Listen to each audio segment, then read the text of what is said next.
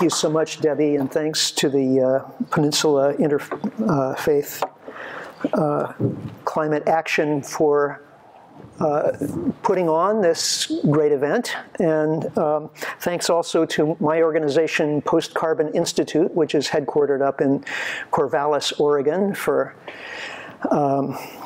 supporting my work. I am basically a writer. I'm not a physicist or an engineer, but I find myself writing over the last 20 years or so almost entirely about energy issues. And the reason for that is, as a young writer, I was seeking to understand why the world is the way it is. And I've always had sort of an environmental interest, so I was wondering, how is it that this one species would be acting in such a self-destructive way, undercutting its own long-term biological viability through resource depletion and pollution and so on. And so I looked at economic history and even mythology and the history of religions, all sorts of different places. But it wasn't really until I started studying energy that I came up with answers that really seemed satisfying. Energy, after all, is the basis of everything. We literally cannot do anything without energy. And we human beings used energy in renewable forms for most of our time on Earth, for tens of thousands of years. Our main fuel was firewood, and we exerted energy to change the environment around us, mostly through muscle power. Now this changed, of course, over the course of the last couple of hundred years as we gained access to fossil fuels. And that changed everything. With fossil fuels, it became possible to do things that were unimaginable previously because they were energy dense, storable, and portable. Maybe you've had the experience of running out of gas in your car and having to push your car over to the side of the road. That's a lot of work. Well, imagine pushing your car, say 30 miles. That would really be a lot of work, right? It would be weeks of work, but we get that done for us with a single gallon of gasoline for which we're paying maybe $3.50 and complaining. That is incredibly cheap energy, and it's the basis of the economic growth that we've seen over the past century, that we've gotten used to, and that now economists assume is the birthright of all modern industrial people. We must have more economic growth above all things. If you think of it in energy terms, we discovered a pot of buried treasure, and we've been spending it as fast as we possibly can. Now, at first, one of the problems with fossil fuels was that they could make the economy actually go faster than we were prepared for it to do. We could make stuff faster than people were accustomed to buying and using it with powered assembly lines. And this was actually one of the causes of the Great Depression, the problem of overproduction. So we had to find ways to solve the problem of overproduction, and we developed two primary strategies. One was advertising, talking people into wanting more stuff than they realized they wanted. And the other was consumer credit, making it easier for people to go into debt to buy stuff now and hopefully maybe pay for it later. And with these two innovations, the advertising industry, which also included planned obsolescence, making stuff so that it would naturally wear out or become unattractive before it had come to the end of its useful lifetime. With these strategies, we created what's called the consumer culture. Instead of citizens, we became consumers. That's our main role in the economy. Now, all of this is well and good, except for the fact that fossil fuels have a couple of problems.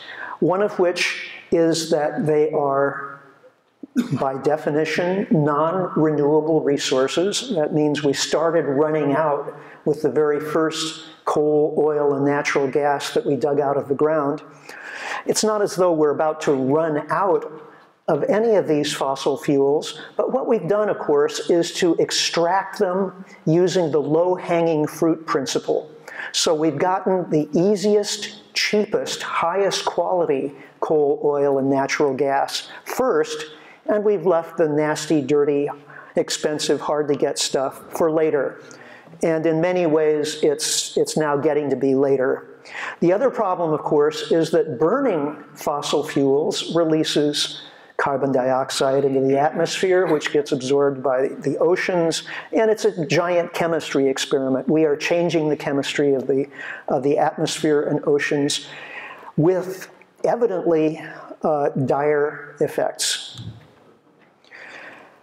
So just a little bit on the subject of depletion, because this is something that not many people talk about, and we at Post Carbon Institute have actually done quite a lot of original research on the subject. Many of you may remember that about 10 years ago, some folks were talking about peak oil, the possibility or likelihood that world oil production would peak soon and go into decline, and we weren't ready for that. Well, that discussion pretty much went away as a result of the increasing production of what's called light tight oil here in the United States, produced by hydrofracturing. Light tight oil is oil that's trapped in low porosity rocks. Geologists call them source rocks. It's basically all that's left after we've produced all of the easy to get conventional oil. Now, as you can see, if you can see it, this is a chart showing basically who's making money and who's losing money on tight oil. And most of the companies that are producing tight oil are losing money. Why? Because it's such a crappy resource. The oil is there, but because the rocks have such low permeability, it requires hydrofracturing and horizontal drilling to get the oil out. A typical well declines in production rate by about 70 to 90% in the first 3 years, which means that more and more wells have to be drilled in order to keep production rates up. So the appearance is that we are swimming in oil. U.S. oil production has just hit an all-time record, which is something that I have to say for myself, 10 years ago, I would never have imagined happening, right? So it's quite a feat. But the question is this a long-term resource? Are we going to be seeing similar rates of production of tight oil in the US? And this also goes for shale gas as well. Or is this a short-term boom that could be over in just a matter of years? Our research suggests that it's the latter. And we, as I said, we have done original research on this subject. We subscribe to proprietary industry production databases, and so we're able to look at per well data and crunch the numbers. This is a similar chart for shale gas, and as you can see, again, those red bars, those are companies that are losing money. Exxon and the big companies, for the most part, are not in tight oil. Most of the companies that are producing tight oil are small to medium-sized companies, and that's why you're not recognizing the names. And Exxon, if you look at the balance sheets for Exxon, Shell, and the other big majors, their profit margins have declined pretty dramatically in the last few years. Rates of discovery have declined to the lowest level in 70 years. The cheap, easy stuff, the regular conventional oil that made the 20th century what it was, is going away. and it's increasingly being replaced by unconventional oil, light tight oil, Canadian tar sands, ultra deep water oil, that have a much lower energy profit ratio as well as a much lower financial profit ratio. Of course, the financial profit depends on oil prices, but the energy profitability depends on other factors that are more difficult to deal with. That's how much energy has to be invested in finding, developing, drilling, and producing oil versus how much energy you get out of the oil that you produce.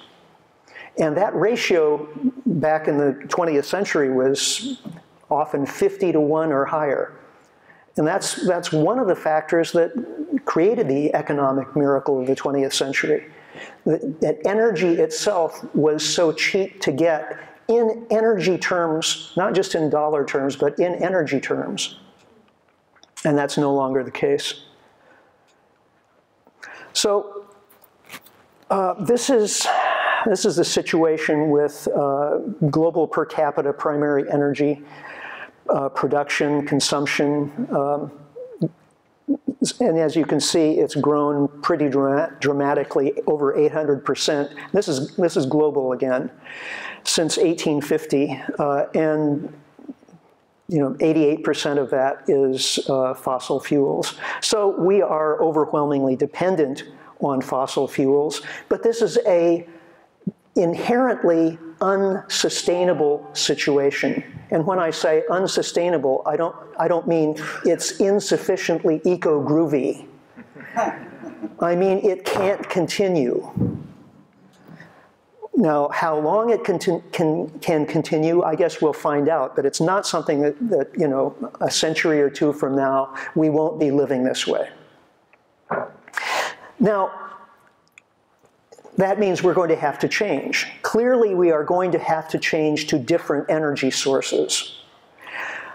So what are those likely to be?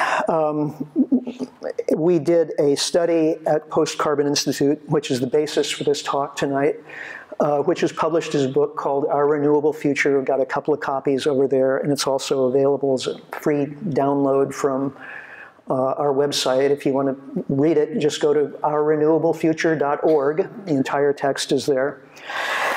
So we focused on solar and wind.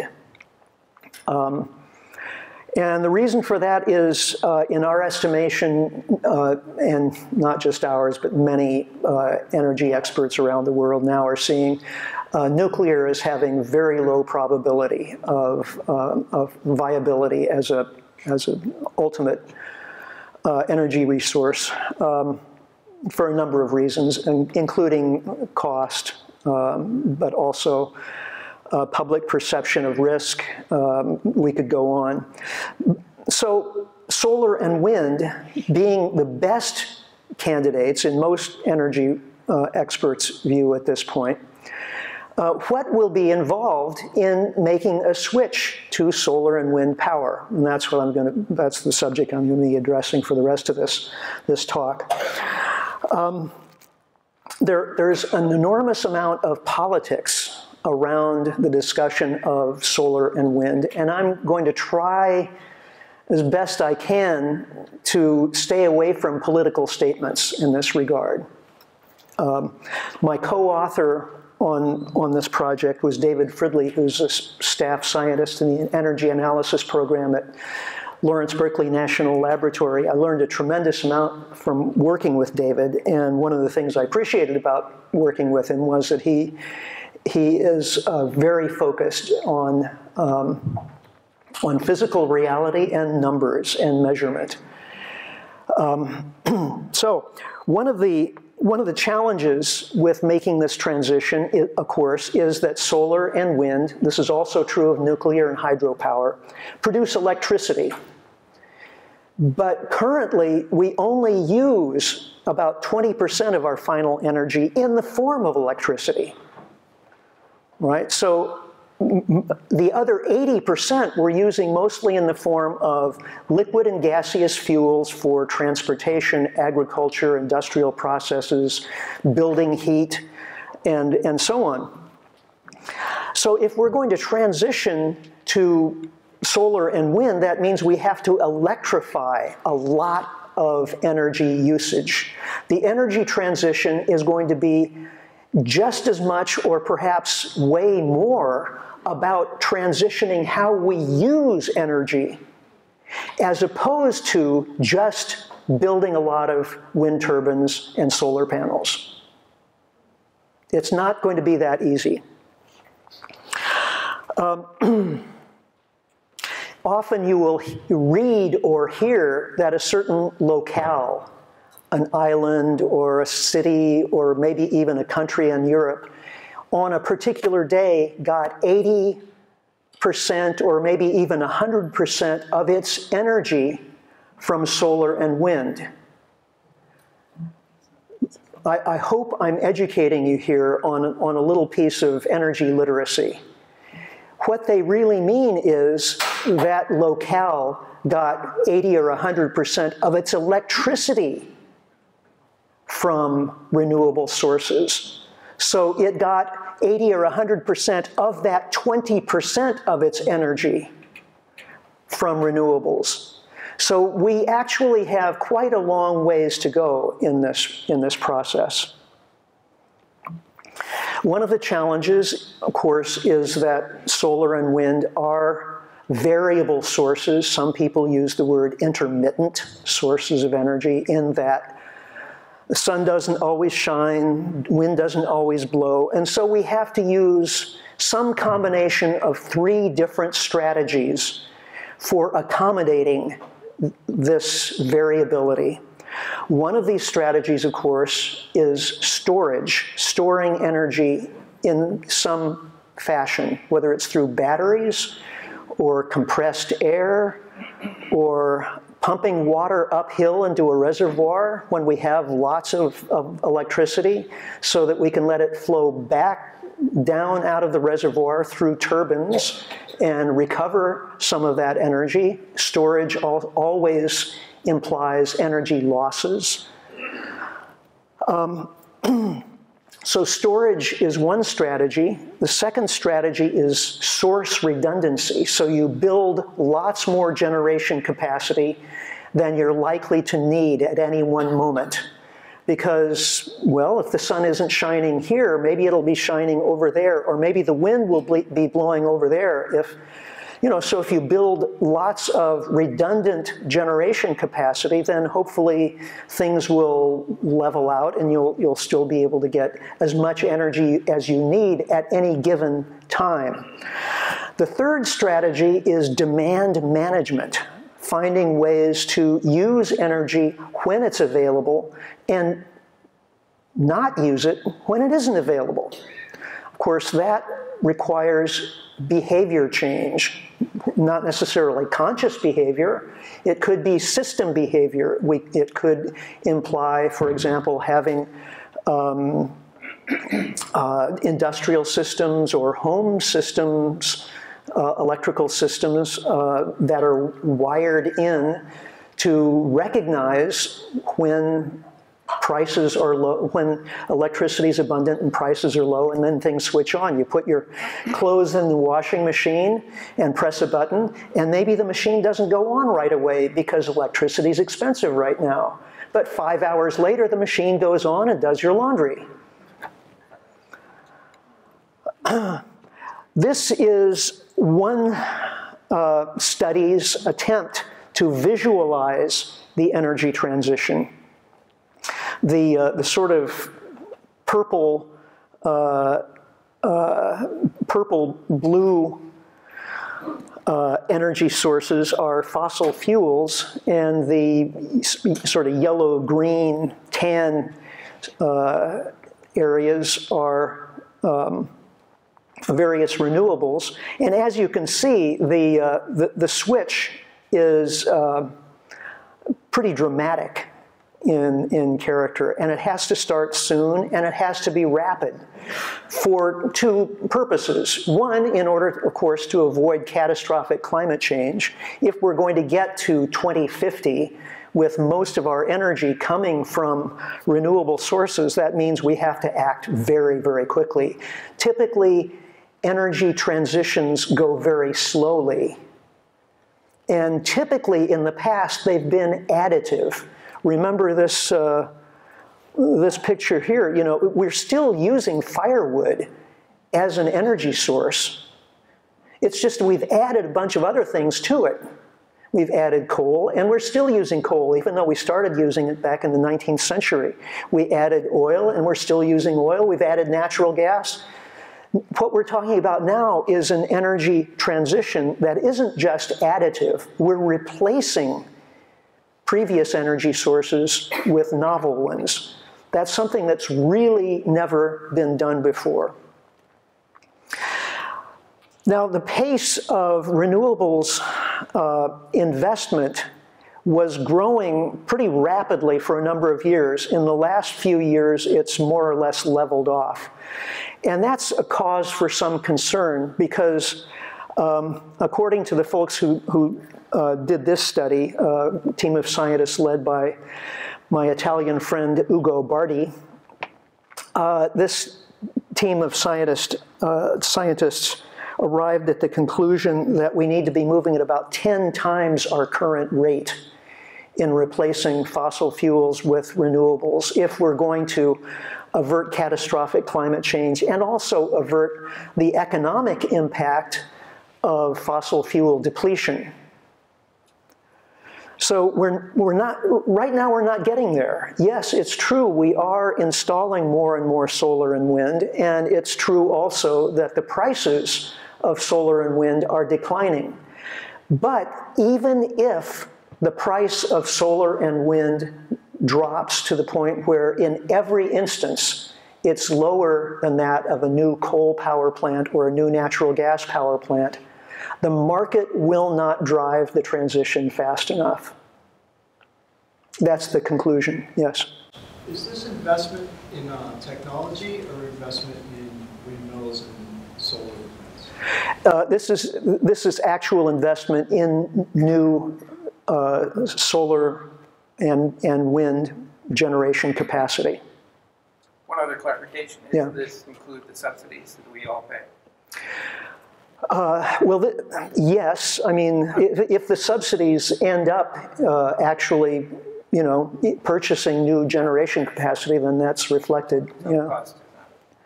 So we were able to identify kind of 3 levels of action that need to happen in order for us to have a successful energy transition. And some of the stuff is relatively easy, and that's kind of where, you know, we should start right away. Although we can't just do these things in order, you know, finish with the easy stuff before we start the harder stuff. We have to start the hard stuff at the same time we start the easy stuff. It's just important to know, you know, what we can expect to do relatively soon. So getting rid of coal power, we put in the easy category because there are replacements available now, and coal is the dirtiest source of electrical power. And just about everybody knows that and realizes it. So-called clean coal has no future. It's purely a marketing ploy by the coal industry and the coal power industry. It adds significantly to the cost of electricity from coal. To capture all of the CO2 from our coal plants in this country would require us to build infrastructure roughly on the scale of the oil and gas industry, because we're talking about so much CO2, and so having to capture it and concentrate it, send it through pipelines with the various attendant infrastructure would be, you know, just ridiculously prohibitive. Another thing we can do right now is start to electrify some things like building heat. There are very good technologies right now, such as air source heat pumps. Anybody here have an air source heat pump? Yeah, good for you. Not many people even know about them at this point, but it's an excellent alternative to natural gas space heating. It's much more energy efficient than the old resistance wallboard heaters. And so this is something that we really should be getting going on right now. Of course, electric cars. Unfortunately, cars are not a particularly energy efficient way of moving people around. So rather than thinking of the electric car as sort of the be-all and end-all, I prefer to think of it as kind of a desperate act of triage. Over the long term, we should be aiming for public transportation and by rail wherever possible, because the most efficient way of moving people and stuff by ton per mile is by rail. And then, of course, getting people out of vehicles and walking and bicycling is even better wherever that's feasible. So that means redesigning our community. This is not an easy thing. And quite frankly, I think there's a lot of this that's not going to get done. And as a result, we just won't have a lot of mobility and convenience that we've come to expect. These are the easy things. These are the easy things, yeah. We're still in the easy category.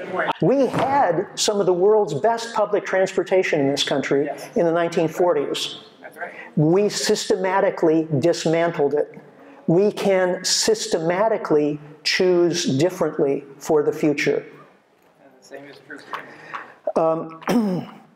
Our food system, heavily dependent on fossil fuels. A typical calorie of food energy represents roughly 10 calories of fossil fuel input, not just in tractors and growing the food, but in transporting it and especially in processing and packaging it. So rethinking the food system, localizing our food system, prioritizing local production for local consumption, reduce chemical fertilizers, pesticides, herbicides, reduce processing, packaging. These are things, obviously, we can do right now just by making different choices. Now, to fully transition the food system, that's getting to, harder stuff. Obviously, building a lot of solar panels and wind turbines is going to be part of the process, and beyond a certain point, it becomes more and more difficult to find siting locations. And right now, we're still picking the very low-hanging fruit in terms of siting solar and wind in this country. So when we get to the point of actually producing, a significant percentage of total energy from these sources, we're talking about land use issues and trade-offs that will be contentious in many cases. We're also talking about storage, pretty large amount of storage, and who's going to pay for that? Will it be the grid operators? How will those costs be passed along? These are issues that are being thought through, but they're certainly not fully taken care of at this point. Building some of that public transportation infrastructure and rail infrastructure, that's in the harder stuff. Remember, the electric cars were in the easy stuff. But then other forms of transportation, like shipping, international freight and travel, we may have to reinvent sales, and there are companies that are working on this. So far, they're envisioning sales not as providing 100% of motive power for shipping, but in the best instance, maybe 80%. So that would reduce the use of oil for shipping pretty dramatically. Then, how do we build our structures?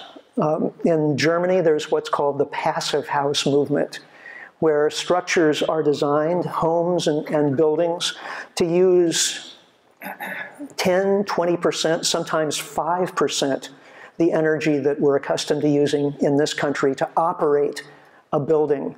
So we're talking about super insulation, daylighting, using daylight instead of electric lights whenever possible, zero energy homes and buildings. This has all been pioneered. We know how to do it. In fact, the passive house movement in Germany drew upon initial research done in this country back in the 1970s, but then it was the Germans who actually ran with that information, and we in this country, whereas they have 20,000 of these structures in a much smaller country, we have, maybe 1,000. So we're talking there about building codes so that whenever a new structure is built, it has to meet much higher energy standards. Oops. Okay, now we're getting to the really hard stuff. A lot of our larger buildings, well, pretty much all of them, are built using concrete and steel. And it turns out that concrete and steel are really hard to make with electricity.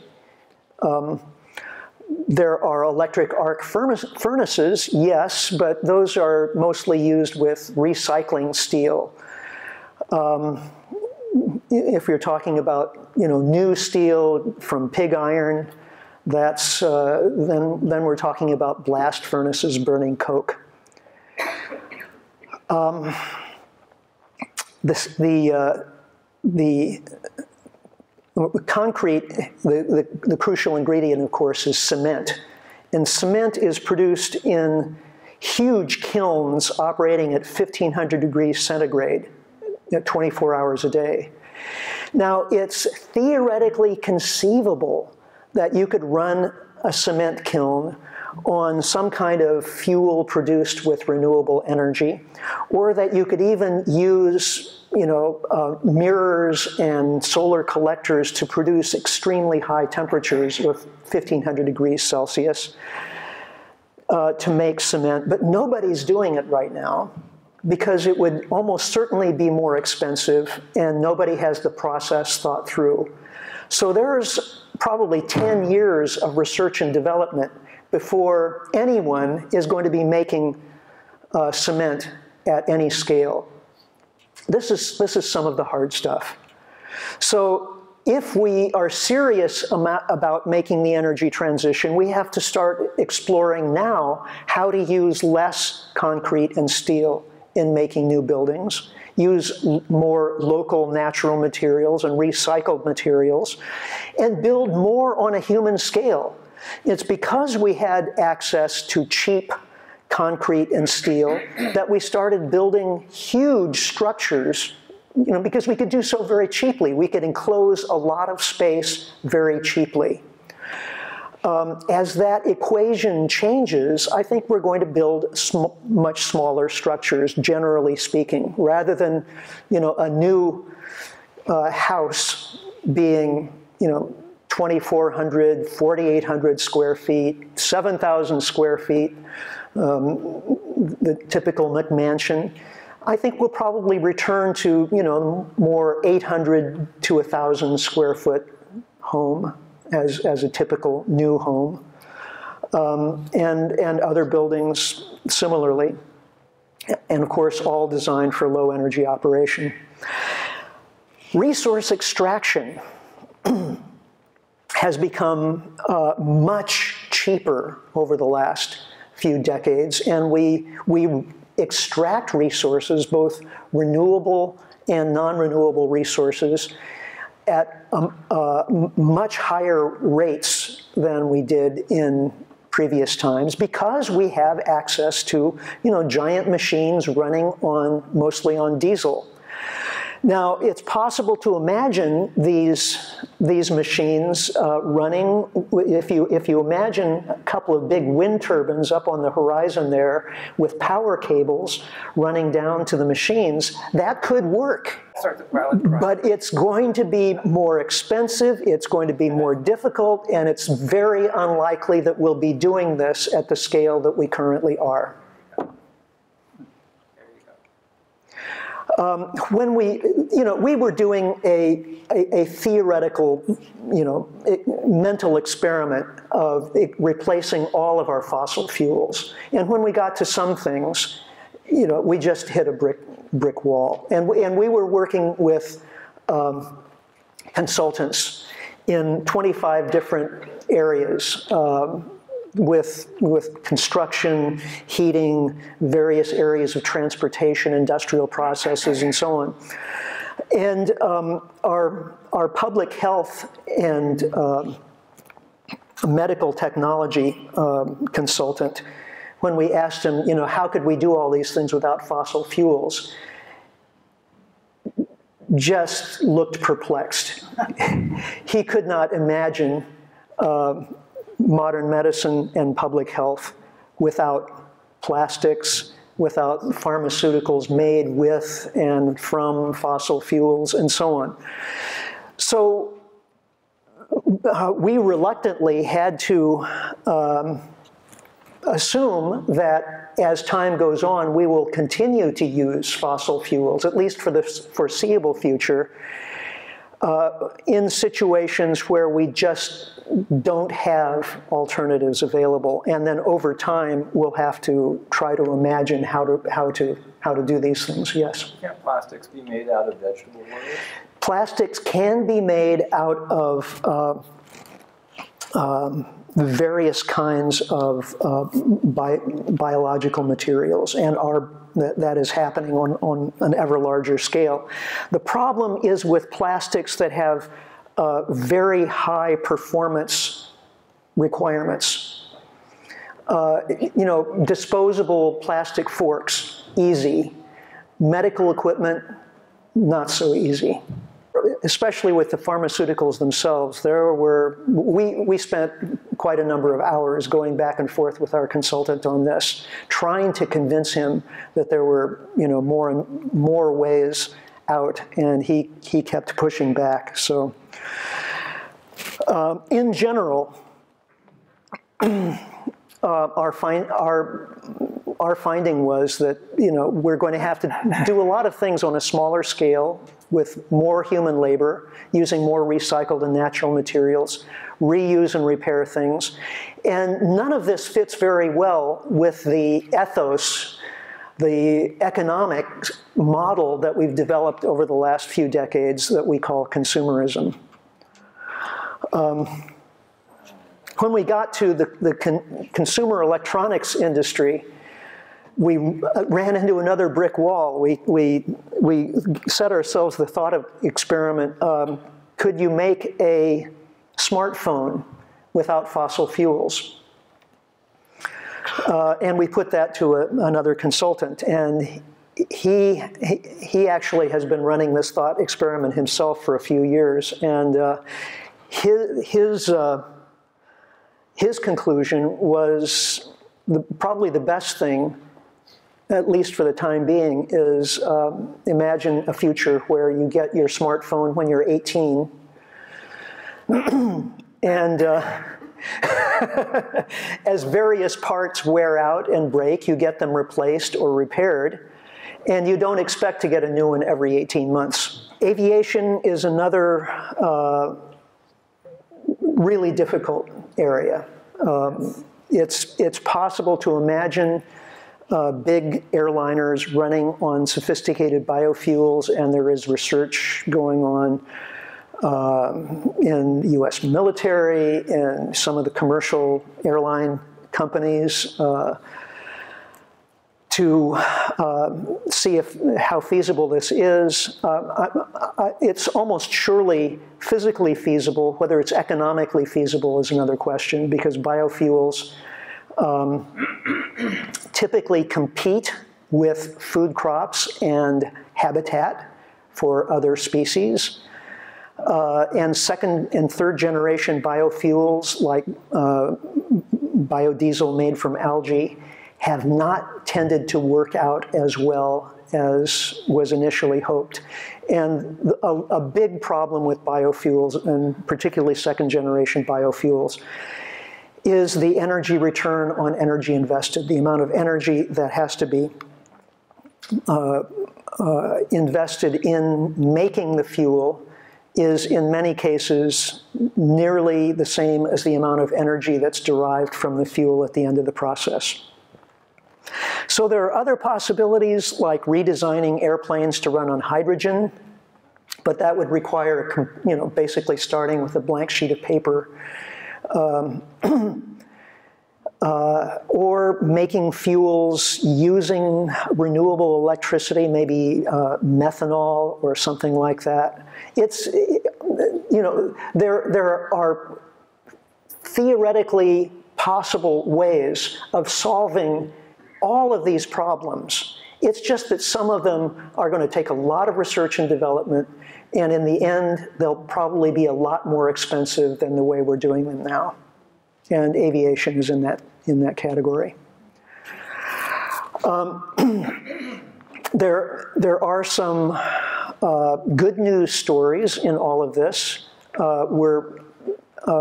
There's been quite a lot of research recently on the potential for capturing and storing atmospheric carbon back in soils. And whether this quote ends up being accurate or not, this is from a couple of years ago, and some more recent research would tend to question this, 2% and 100%. But nevertheless, capturing and sequestering atmospheric carbon in the biosphere, in forests and in renewed topsoil, it seems to be, a win-win situation. Yes? Given the relative surface area, isn't the ocean always going to be the main carbon capture? What's the question? Given the surface area, isn't the ocean always going to be the main carbon catcher? Yes, but it's bad news, right? Because we're creating carbonic acid and acidifying the ocean. So, this is a huge undertaking, and by calling it a huge undertaking, I don't mean to be discouraging, and what I'm just trying to do is help you see, the scale of what we're talking about. It's not just a matter of unplugging the coal power plant, plugging in a solar panel, and calling it done. This is going to be a project for decades, and it's going to require cooperative effort at every level of society if we're going to do it well. As I said earlier, I don't think we're necessarily going to do it well in every instance. We are complicated animals, and we don't like bad news. We want to keep doing what we're already doing as long as we can, even if it's, not the smartest way to go.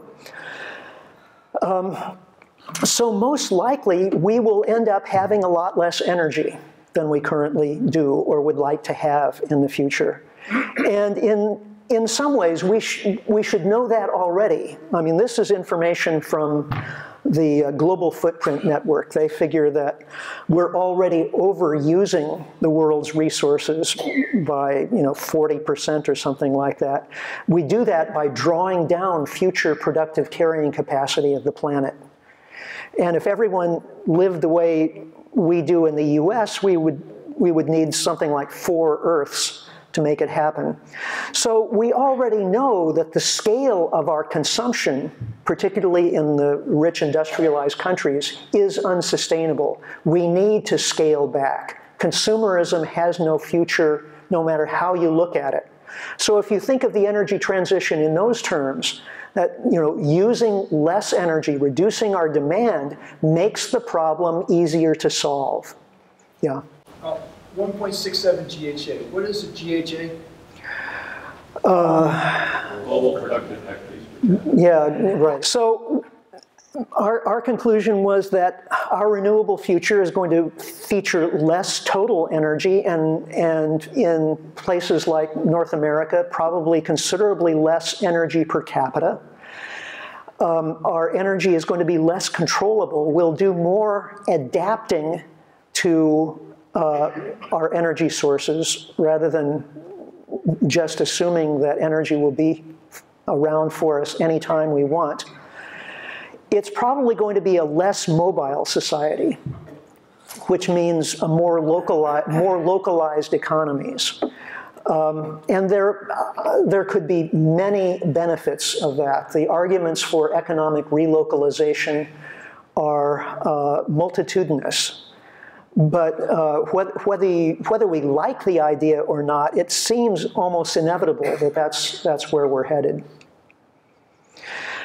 Also, the subject of energy equity is one that's being raised globally, and it really makes sense for us to help people in less industrialized countries leapfrog the fossil fuel mode of what we've called development and go straight for a true 21st century way of life based on renewable energy, recycling, circular economy. There are opportunities on all of this: a more efficient economy, an acceptable quality of life, and maybe happier. This all feeds into the discourse around GDP and what do we measure? What makes for a successful economy? Is it just, you know, more stuff changing hands, extracting more raw materials, turning them into products, and then turning those products into waste, and doing that as quickly as we possibly can? Right now, that's basically our economic model. And if we do that, we call it success. But shouldn't the economy really be for making people happy and satisfied with their lives? And if we make that the goal, then it's easy to imagine us using a lot less stuff, traveling a lot less, and being much happier.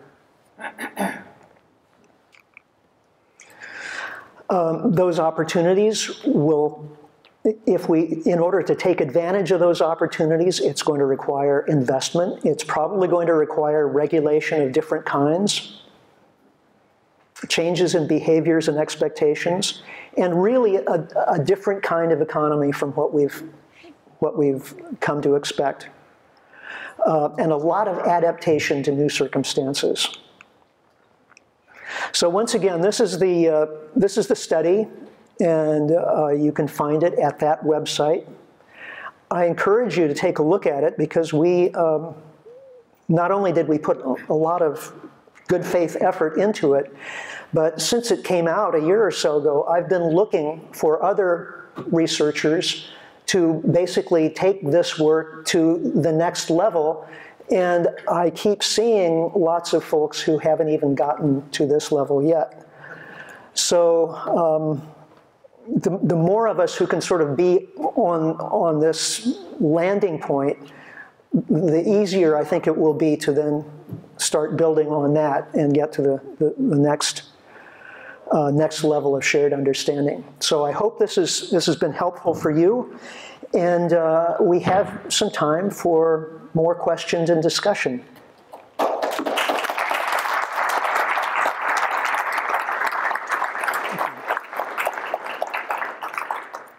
Yes. I have two quick questions. Hi, I wondered, since I teach about climate change, behavior change, first question is about hydrogen, because I keep hearing about that a lot, and you didn't mention it. I just wonder if you think it's got a place in all this. That's one question. Yeah. And second question is, I know when you first started, you said you don't want to dip into the political realm, and I totally appreciate that. But I also think that all these things you want us to do, or would like us to do, are going to take political will. Mm-hmm. And so we have to, at some point, think about politics, it seems to me. Right. So. Yeah, well, first, hydrogen. Hydrogen, of course, is a way of storing energy. We can extract the hydrogen from water or other things, but water is pretty abundant and convenient. But it takes energy to do that, and it takes more energy to extract the hydrogen than the hydrogen will give us. So there's an energy cost in producing the hydrogen. And there's some energy cost in storing hydrogen also. So the question is it a more or less efficient way of storing energy than other options? And I think the answer to that is going to be, it depends. Different situations will call for different storage solutions. There was actually a conference here at Stanford a couple of years ago that I attended on energy storage, and some of the scientists at Stanford had come up with metrics on energy storage, on investment, and so on. And the storage medium that scored highest was pumped water. But pumped water is only practical in certain situations. You have to have the right geography and so on. Very few places do. And the amount of storage we're going to need is more than we can do with pumped hydro. So it's very possible that hydrogen would be useful in some situations. Will we have a hydrogen economy? I doubt it very much, because it is hard to store, and there are other storage options that will be preferable in other situations. I wonder if you looked at, I mentioned I'm skeptical that train tracks being run through all the cities, but it strikes me that self-driving cars, we could have convoys of cars on the roads, would be like trains to get the air efficiency and so forth. You're going to have efficiency through that. Would you look at anything like that? Self-driving cars? In other words, you have self-driving vehicles, so I'm imagining you could have convoys of cars pulled by a self-driving vehicle that would, in other words, trains on freeways, it would be, convoys of cars pulled together. Yeah. Well, there are lots of possibilities for personal land transport. There's one that is called PRT, Personal Rapid Transit, which involves little pods running on kind of pylons up above roads. And those could be extremely energy efficient, but so far nobody's investing in them. So there are lots of possibilities. I think it's going to be a lot of trial and error. Self-driving vehicles in general, I think the jury is very much still out on those. The amount of computer power that's required in the vehicle to make those work is actually quite astounding. And maybe that will work out on a large scale, or maybe not. So to follow up on some of those technologies, are there technologies that are essentially distractions from where we need to go? Because at first, everybody says, don't pick winners and losers. At this point, we don't have time to run down the road 20 years to see if hydrogen works, or 30 years, right, because it's a distraction. I see the self-driving car potentially as another distraction, because we can't move people one at a time anymore with that much steel and batteries and everything. Right. So do you have some top listings of distraction technologies that we should in California, highway, for instance, how many EV chargers can you put in place? Yeah. Well, I think hydrogen cars, have been proposed for a long time, and if they were going to take off, I think they would have done so by now. So putting a lot more effort and attention into, a fuel cell private vehicles, I think is probably a waste of money at this point. And there are others, like carbon capture and storage, I think. On imagining that on a large scale is going to solve our climate problem, I think is wishful thinking. One more here on politics. Okay. Oh yes. Sorry, I didn't comment on the politics. Yeah. Well. Right. You don't get to policy without politics, and all of this is going to require policy at some point. So how do we get to political consensus? And in this country right now, that is such a difficult thing to imagine. Frankly, I think we need to start rebuilding politics from the ground up, starting at the local level, because it's a local level where you can look each other in the eye and hopefully get beyond the stereotypes and begin to build a consensus that can carry us through. Without that, I'm not very optimistic that we'll be able to do very much anytime soon, policy-wise, at least on the national level. So, would we be pushing for in Palo Alto to do more than what we're doing? We've been paying a 10% tax to get on our energy use to get up to 100% renewable energies, but the next step is what we need to take now. So, do you have any ideas? Yeah, well, if in fact you're getting all of your electricity from renewable sources now, then the next step, of course, is electrifying your other energy uses: transportation, food system, heating and cooling of buildings, and so on. And looking at building standards, building regulations to ensure that all new future buildings meet much higher energy efficiency standards. Pull out your crystal ball. How much of this are people going to have to take care of on their own, neighborhood by neighborhood, family by family, versus somehow nationally, internationally get it together? If it's family by family, I think our future looks pretty bleak, frankly. We have to at least work together as communities. And again, that's a lot of face-to-face stuff and getting beyond stereotypes and assumptions. So at Post-Carbon Institute, most of our work these days is around building community resilience. And you'll see one of our most recent books is the Community Resilience Reader with multiple authors. And our main public website is called resilience.org.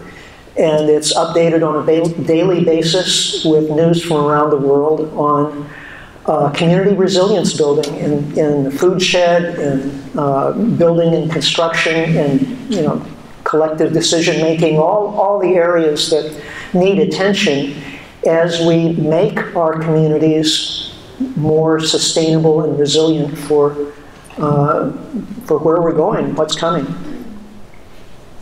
On here. Yeah. Thank you very much for the talk. It's excellent. My family and I have lived in one of those passive net zero homes for the last 7 years, and I would actually put it as easy when it's a new construction, and it didn't cost that much more energy in life. We love it as just a living space, and you wouldn't know it was passive. But the hard part for us is, for example, if I could take my electric car after the battery would run down to 15 kilowatt hours and I put that on the side of my house, I wouldn't need the grid from roughly March until October. But come October, November, December, I need more energy from the grid. And storage on a second by second basis, hour by hour basis, even 24 hours is easy. But seasonal storage, which is what we're going to need to go to if we electrify everything, because the sun does not shine that much in the wintertime. Right. And we still don't have enough wind. That's an awful lot of wind, and that means an awful lot of new power lines.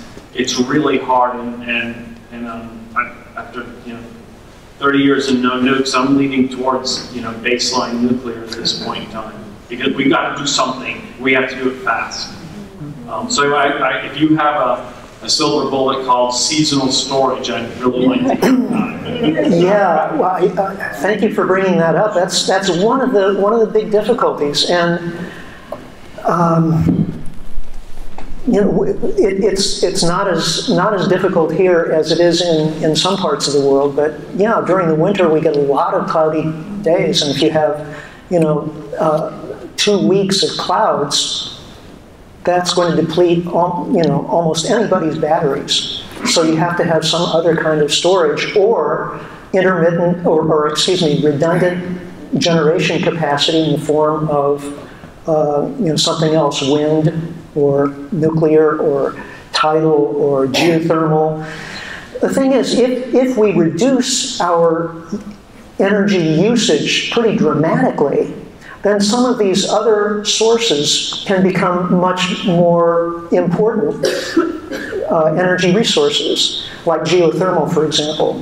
You know, it's certainly, geothermal cannot be scaled up to provide electricity on the scale that we're currently using in this country. But if we reduce our scale of usage pretty significantly, then geothermal could play a significant role, you know, maybe 10%, 15% of total usage. Imagine an optimistic situation where we could muster the political will to pass a carbon tax, yeah, at least on some portion of the economy. Can you talk about the implications, what could be done, and what some of the potential drawbacks might be? Of a carbon tax? Yes. Well,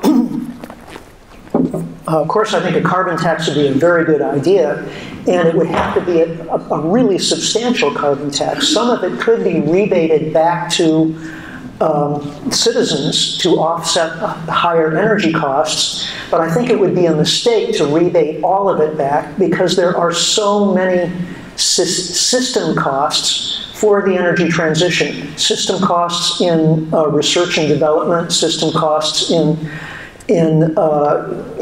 grid redesign and management, as well as in, you know, investment in renewable generation capacity. So you know, that would be a great future, really, if we had a high carbon tax and a long-range plan.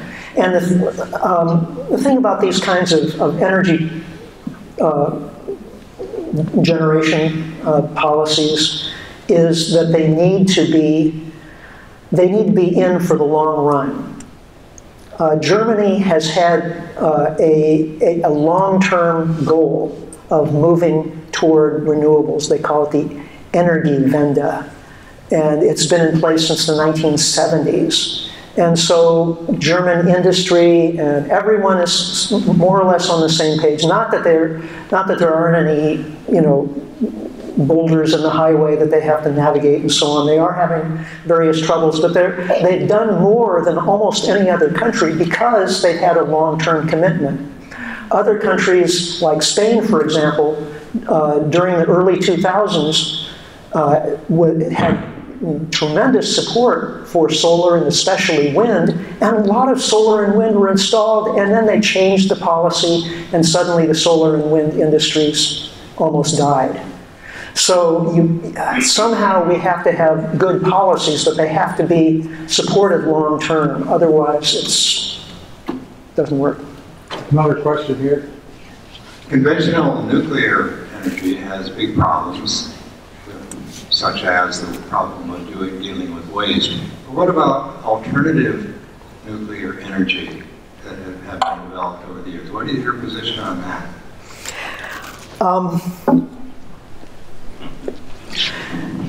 We haven't seen off-the-shelf technologies that make sense to us in terms of both the environmental security and cost. Still, development of nuclear is quite expensive compared to other energy sources that we've been talking about. And that's why very few countries are investing in it. China is, but China and India are mostly exceptions. It's very hard to find places where nuclear is growing, and where it is, it's only because of massive government support. But as time goes on, more and more people become aware and become concerned. We can't keep going the way we are. And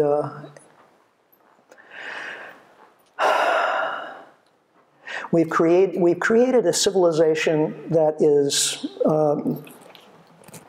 inherently unsustainable, as I said earlier. It's happened before. We've seen about 24 civilizations in all of human history, and so far each one has self-destructed in one way or another. Our civilization undoubtedly at this point will go through a transformation, and whether we call that collapse or decline or reinvention or rebirth, I think it depends on what we do. It'll be really interesting for, to be able to look back 100 years from now. Of course, we in this room almost certainly won't be around at that time to do it, but what we do want to do is provide the best options, the best intellectual and other raw materials for those who come after us to be able to adapt to the new realities that they'll be facing. Because the name of the game, I think, is going to be adaptation more than anything else. We can't assume that the same things we've done in the past will have the same effects and impacts in the future that they have before. We need to think very differently for the time that we're moving in. Almost everything is going to be up for redesign and change. I used to teach college students, and they were in a year-long program in which we went through all of the basic elements of human society and saw how each one had come to be the way it is in the modern industrial world, and how they were unsustainable. And young people, on one hand, were very depressed at first to realize, just how far out on a limb we are collectively. But on the other hand, it was exhilarating to realize that all of this is going to have to be redesigned and rethought over the course of the next few decades. It's an incredible responsibility, but it's an incredible opportunity for this next generation to rethink how we get our food, how we make our economy work, how we construct a building, how we make decisions together. All of this is up for redesign and renegotiation. So the more we can help that process along, I'm all for it. Thank you.